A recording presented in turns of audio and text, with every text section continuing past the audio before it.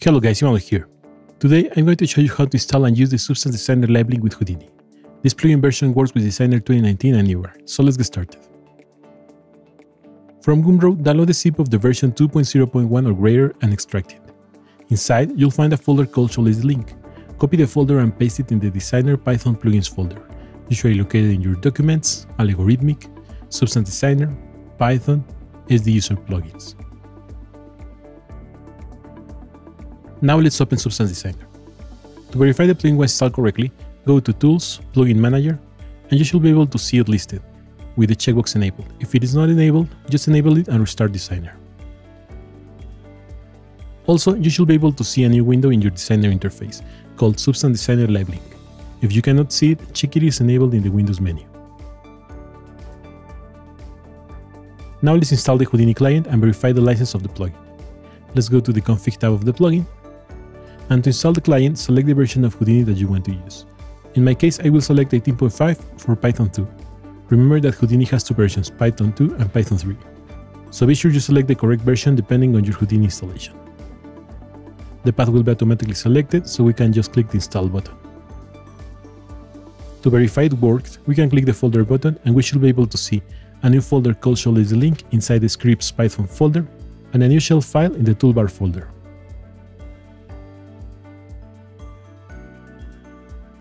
Now let's open Houdini and verify it is working.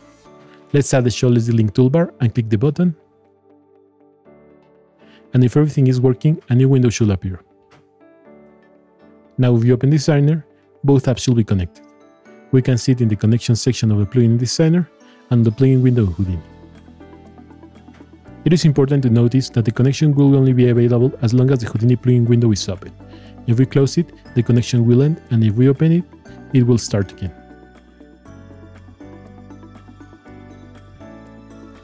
Next, before sending anything between the apps, we need to verify the plugin.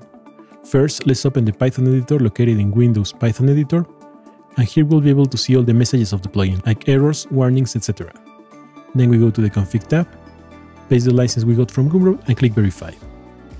If successful, the email associated with the license will appear in the email field, and a success message will appear in the Python editor. Finally, it's time to see the plugin in action. In the connection section, you'll see the Designer instance unique ID, the connected apps, in this case only Houdini, the available renders for Houdini. We have Mantra, Arnold, Redshift, Renderman, Vray, and Octane. I'll select Vray, and the available presets. For most renderers, we'll have the standard that will rely on UVs and some triplanar options. I'll select standard for now. Now let's see how the nodes button works. Let's open an empty graph and click the button.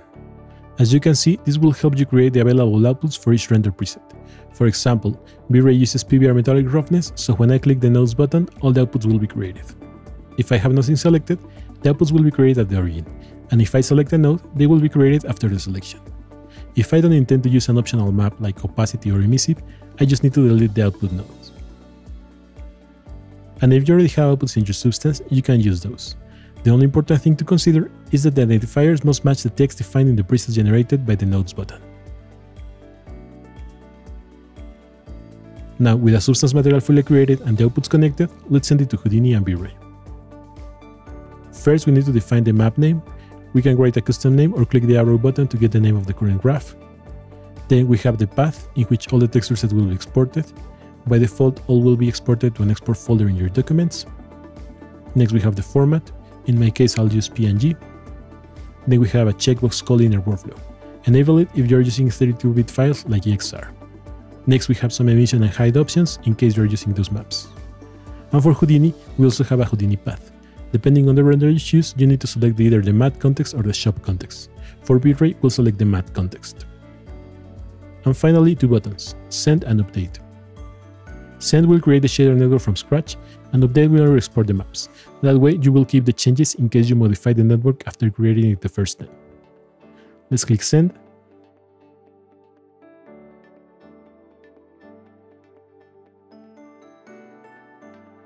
And now in Houdini, we will have a new material.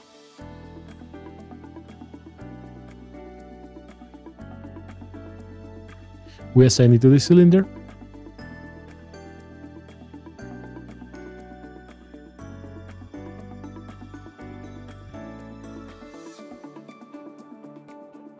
and everything is working as expected. We exported the material from Designer to Houdini and created the correct shader network for Vray. Well, that's all for now. See you next time. Good luck.